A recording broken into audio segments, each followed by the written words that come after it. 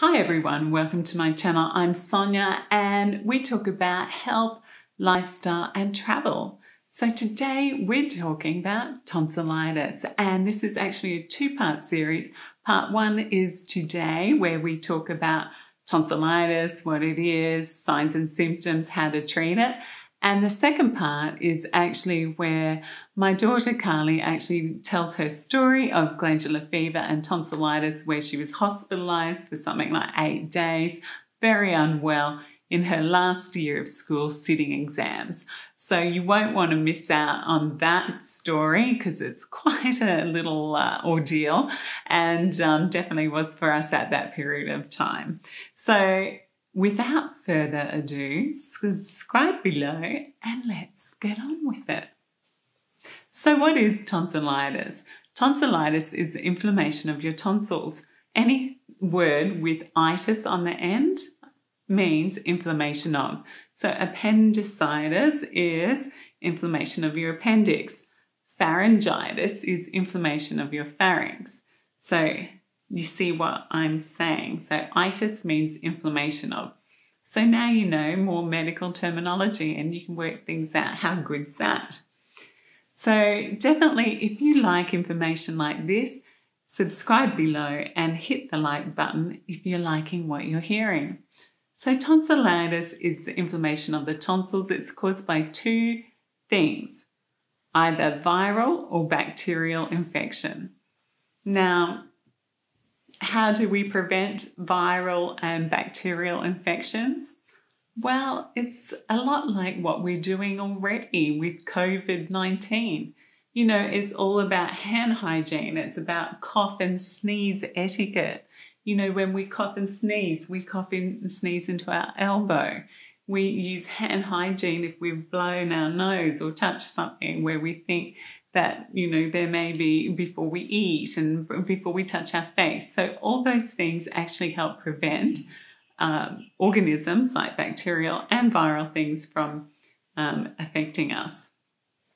So the tonsils are actually a barrier and are part of our immune system, and like the first call really, because they are our oronasopharyngeal, protect our airways. So that is why surgeons don't like to rip out your tonsils every time you say, I got a sore throat. No. So usually it's more than 5 or 6 episodes a year, and then they will consider removing your tonsils. So what are the viruses that can infect your tonsils? These are things like the Epstein Barr Virus, it's Influenza, it's the Rhino Virus, and a few others.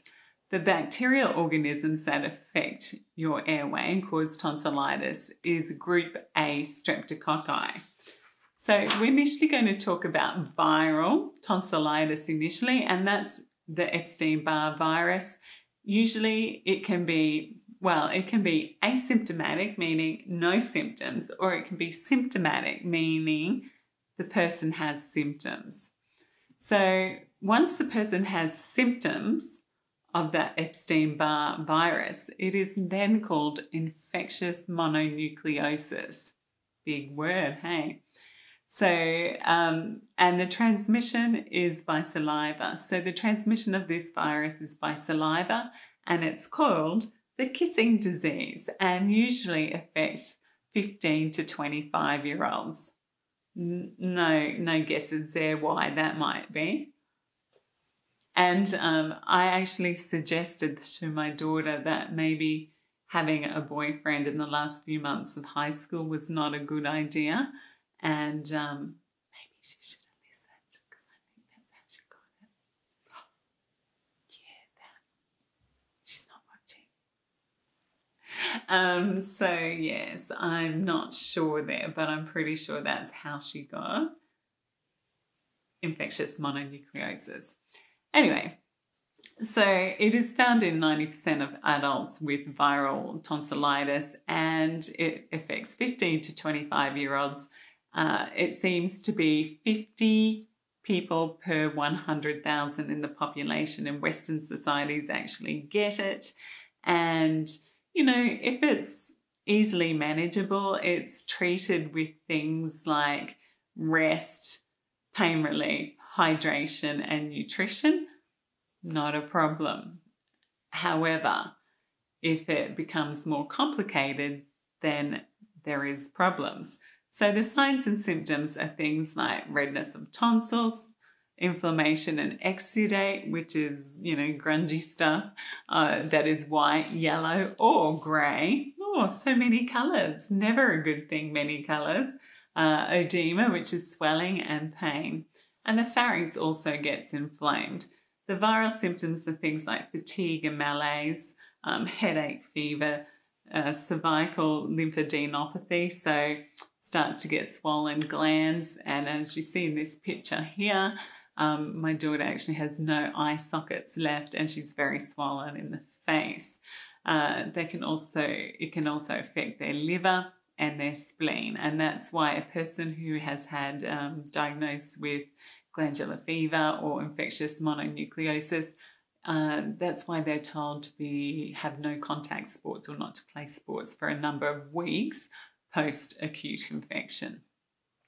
And they can also suffer from things like lethargy up to a few months later. So they need to take really good care of themselves. So the investigations are things like pathology, so taking blood, running screening on that, Epstein virus specific antibodies, and these don't always show up initially in the beginning of the infection, but are usually present a week to 2 weeks later in the bloodstream, and so it can be assessed.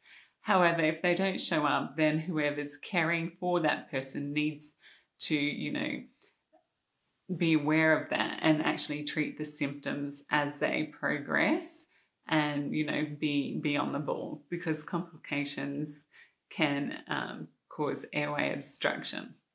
So if that's happening, if the patient or the person's getting more sick, they've got muffled voice, they've got heaps of swelling here in their face and neck, they're drooling, they can't speak, you look in their mouths and you do an oral inspection and there's virtually no space for any air to get through.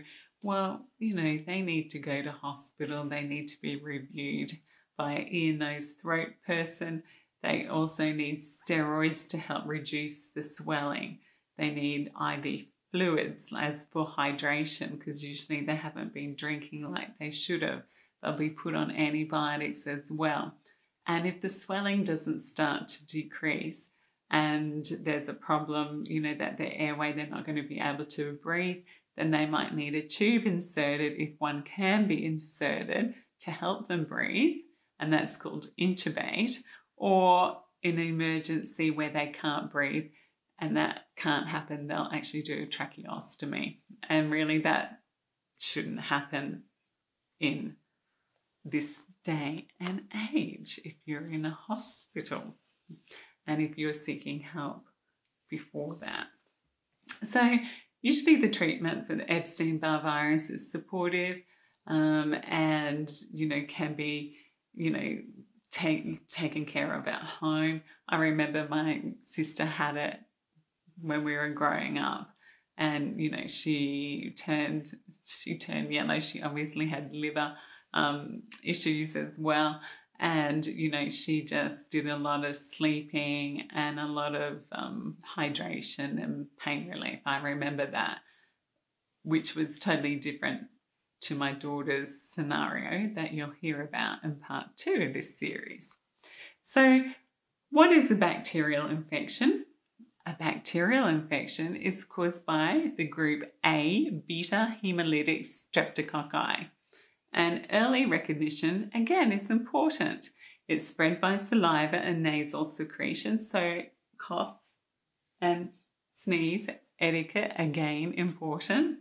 And it can be like 2 to 5 days of no symptoms at all, and then bang, sudden onset of fever, sore throat, red and enlarged tonsils with purulent exudate or ooze.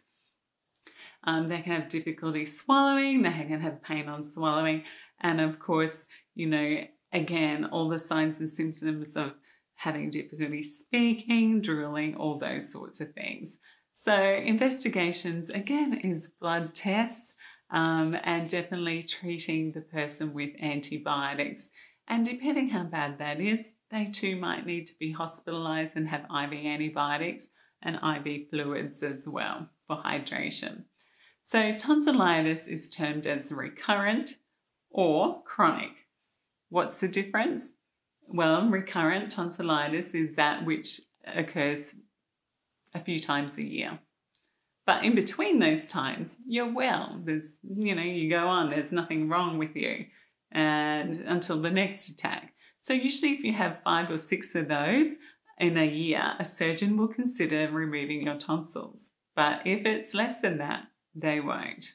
Chronic tonsillitis is when you have a sore throat greater than 3 months and, you can experience things like sleep apnea at night where your airways obstruct. That's not a good thing to be happening. And definitely if there's something there, it could be something like cancer and needs to be investigated further. And if that is the case, of course, more surgery will be involved than a simple tonsillectomy. So I hope this has been informative. I hope you learned some new things. And don't forget to listen out and subscribe so that you know when part 2 comes up and you get to hear my daughter's own personal story, and it should be very interesting. Okay, so bye for now. See you next time.